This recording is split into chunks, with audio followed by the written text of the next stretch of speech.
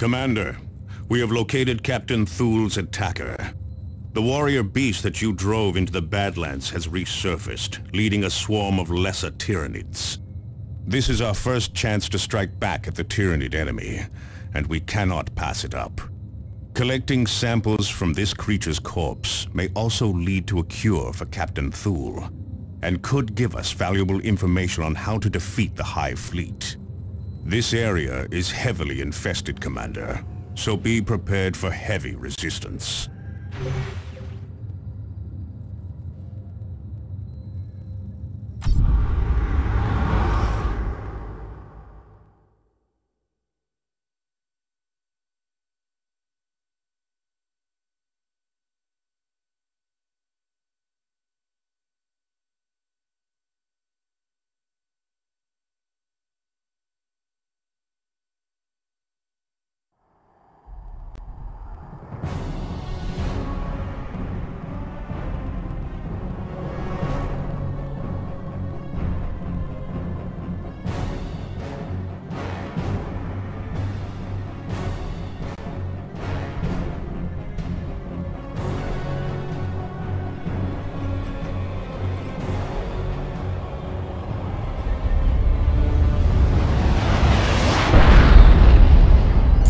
Target the larger creatures to disrupt the swarm.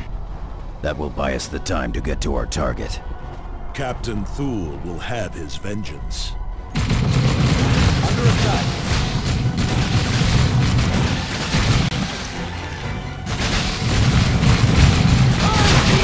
Around the rocks, brothers. Quickly.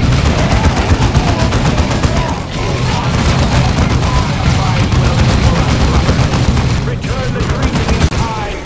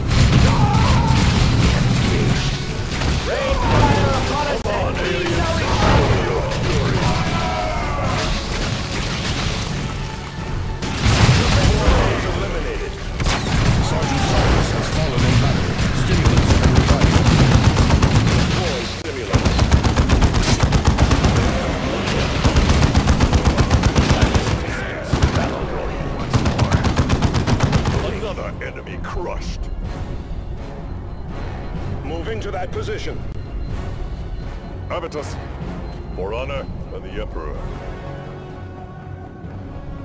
Fall into position, Initiate.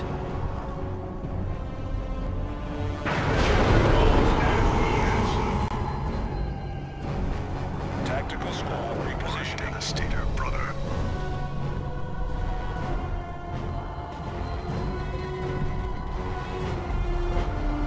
Destination confirmed. Eliminate that target.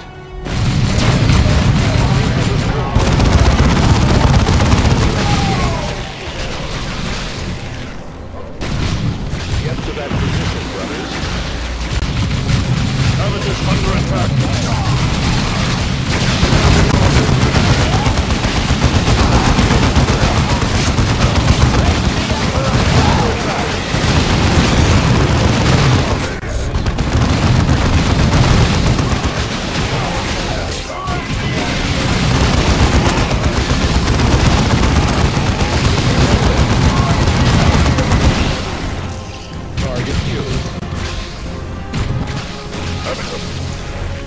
More patience, brothers. Go! Our foe is not finished. I with them wins. Hide quest kill. Tactical squad repositioning.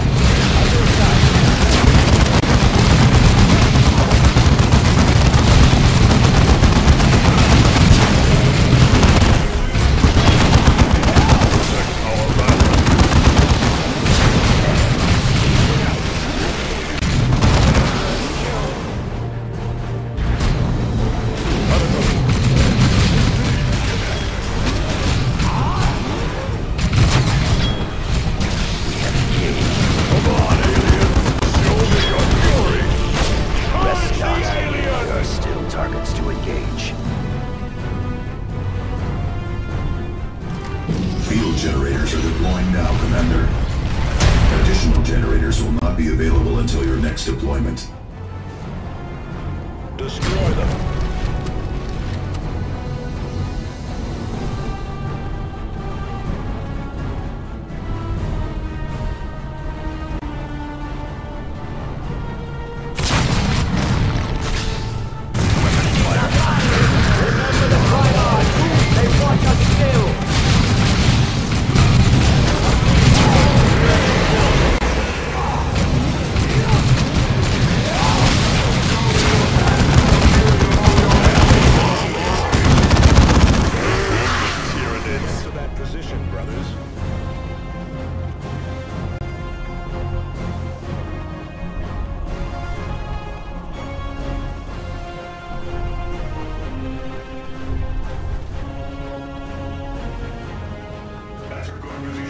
Hostile movement up ahead, brothers. There's the beast. Destroy it.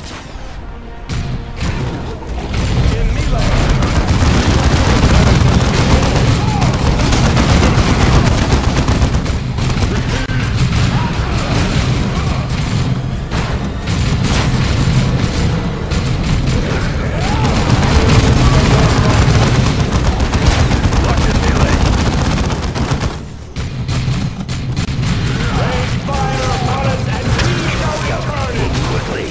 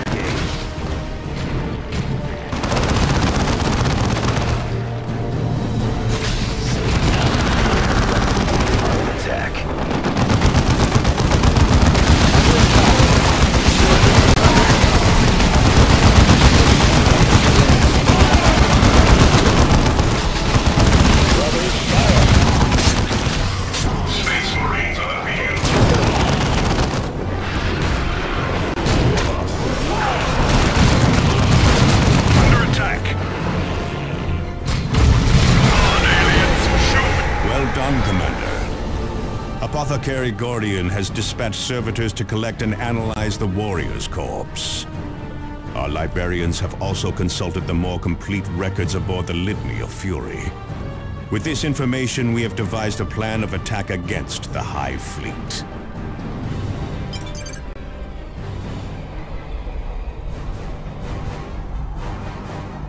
None can stop the crusade of the righteous.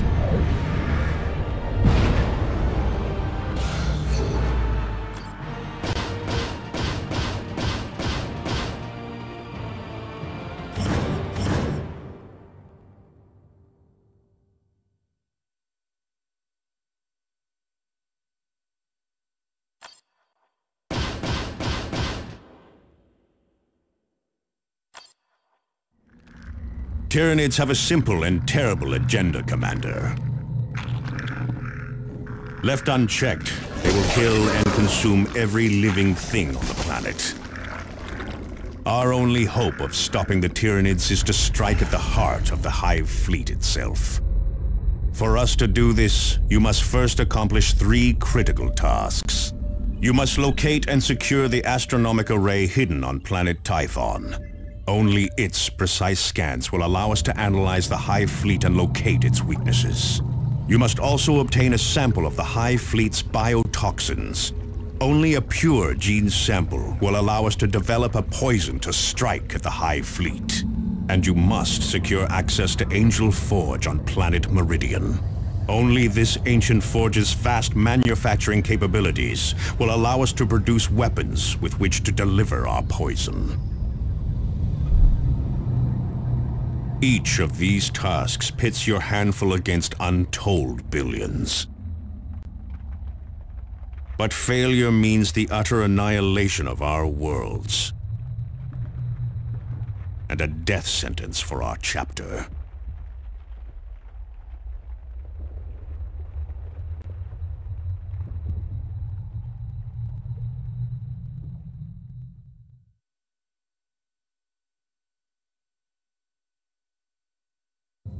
Commander, we need to take direct control of Angel Forge. I'm authorizing you to travel to Meridian.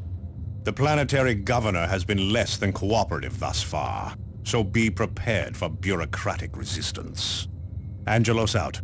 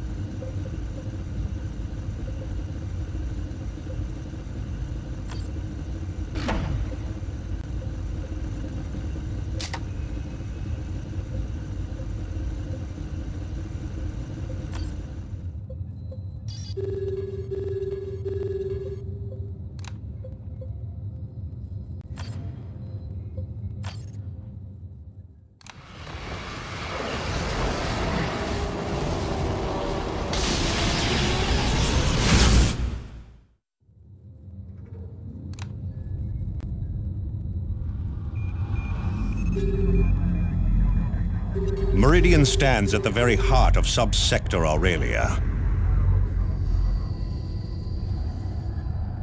Billions call its cities home. Its factories and forges are keys to victory against the Tyranids.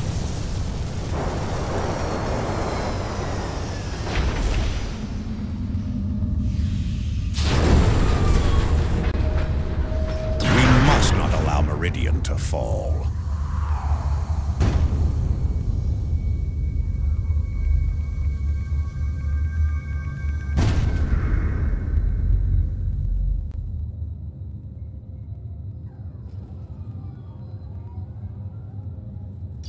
Commander, welcome to Meridian Orbit.